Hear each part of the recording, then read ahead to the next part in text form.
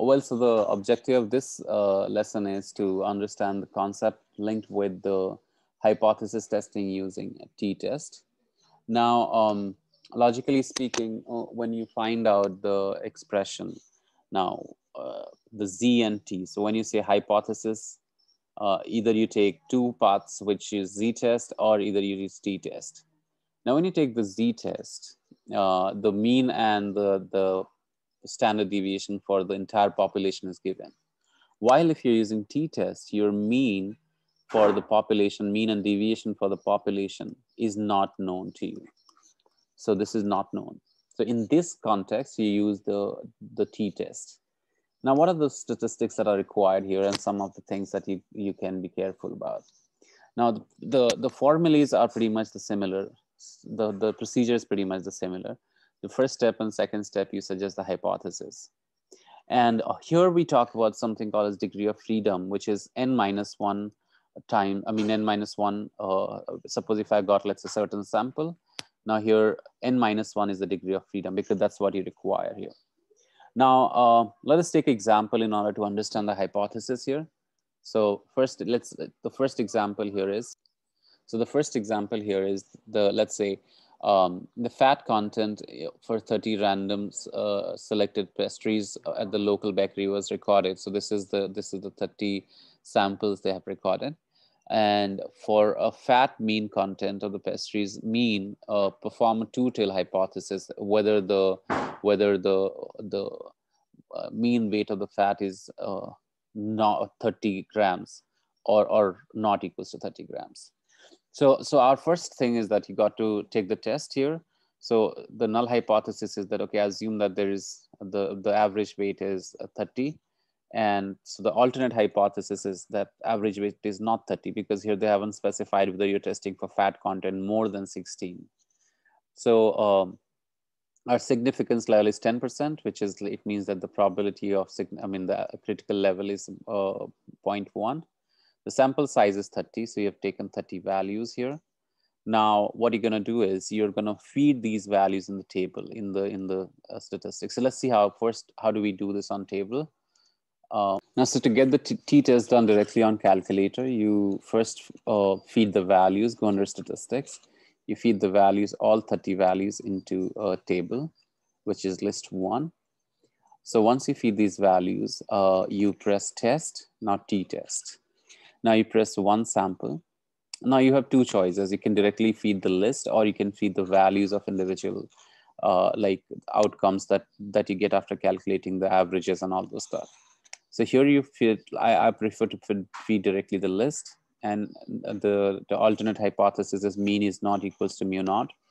Mu naught is here that I have taken is actually the fat content is around 15%. Fat content is 16 that they had asked us to do. And then you don't need to change anything else. So when you do this, what happens is if you execute, the probability that you're getting is around 69%, which means that you have very little chance of rejecting H0 because your probability is much higher than what we got, and the mean value is 59 and all those stuff. So let's just conclude our result. So as you can see that the probability that I got is 69, close to 69%, which is much higher than 0.1. So this means that you don't have enough evidence to reject H0. So you got to accept H0. It means that the fat content is not you cannot say that fat content is not 16. So the claim that was made for fat not equals to 16 is incorrect. So let's take another example on t-test. So here is a question that says in 2017, the average house price was $2,35,000. In 2019, a sample of 200 houses was taken, and the sample mean was found to be this much, and the standard deviation of the sample was 30,000. Using a critical value to determine whether there is the evidence of 5% that the average house price has changed. So what you do is you take mean equals to H naught is that mean is 2,35,000, and H1 is mean price has changed. The significance level is 5%. The number of sample that you taken is 200. So you can calculate t-value manually like this using this formula, which is